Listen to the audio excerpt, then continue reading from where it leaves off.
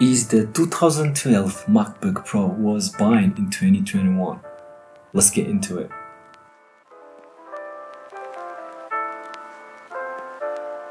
Hello guys, Alva here, and today I want to give my personal opinion and judgment whether you should get yourself the 2012 15-inch Retina Unibody MacBook Pro. First, let's talk about the body. It's 15-inch, weight around 5.6 pounds or 2.5 kilograms, so it's a bit heavy. And if we look around, we can see it have a lot of ports. On the left side, we have the MagSafe charging port, the internet cable port, FireWire to connect external hard drives, Thunderbolt to connect external display, 2 USB Type-C to charge your device and connect external storage, SD slot to transfer photos from your camera's memory card, headphone port and speaker port. On the right side, we have case slot or security slot and super drive for CDs and DVDs. Yeah, like I said, it have a lot of ports, but it is still useful. Alright, next, let's talk about the keyboard and the trackpad. This keyboard feels pretty amazing to use. This is the original chiclet keyboard. This is one of the best keyboards on a Mac. Trackpad is multi-touch for precise cursor control and it's pretty smooth to use. It supports inertial scrolling, pitch, rotate, swipe, 3-finger swipe, 4-finger swipe, tap, double tap, and drag capabilities. The other thing I like about this Mac are the speakers, because the volume and the sound quality of the speakers are spectacular, especially compared to a PCs of that time. Let's put it to test.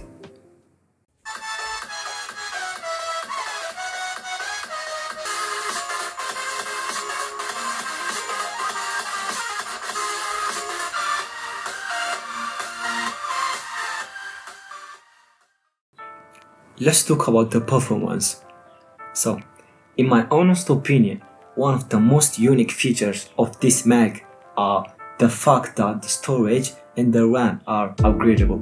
It has two types of processors, one with 2.3 GHz quad-core i7 with turbo boost up to 3.3 GHz with 4 gigs of RAM, 1600 MHz DDR3 memory, and you can upgrade it up to 8 gigs of RAM and 1 TB of storage. The other one has 2.6 GHz quad-core i7 turbo boost up to 3.6 GHz with 8 gigs of RAM and 1600 MHz DDR3 memory, and it is upgradable to 16 gigs of RAM and 1 TB of SSD storage. Alright, next, let's talk about the software. So, if you were in the Apple ecosystem long enough, you should probably know by now that the MacBook Pro 2012 comes with one of the oldest version of macOS, which is macOS Mountain Lion 10.8. But if what I'm talking about does not make sense to you, let me explain a bit.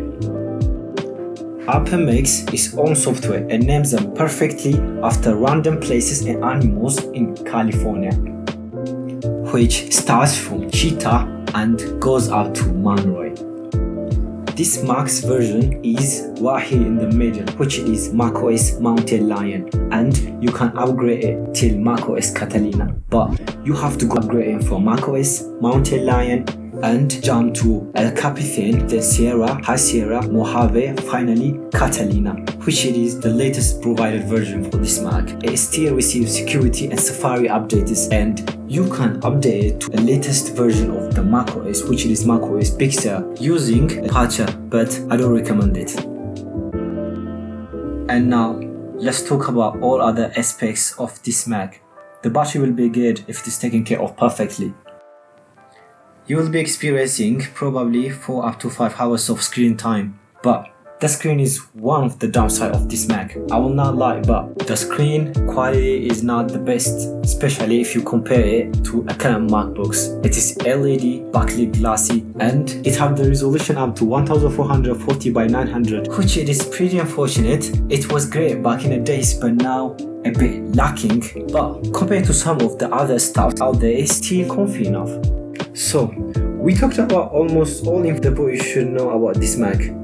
the price is so adequate. You can upgrade almost everything to fit your need, and you can show any kind of normal day-to-day tasks, and it should work sufficiently. But don't expect things like high-end editing, gaming, or other heavy stuffs. So is it worth it?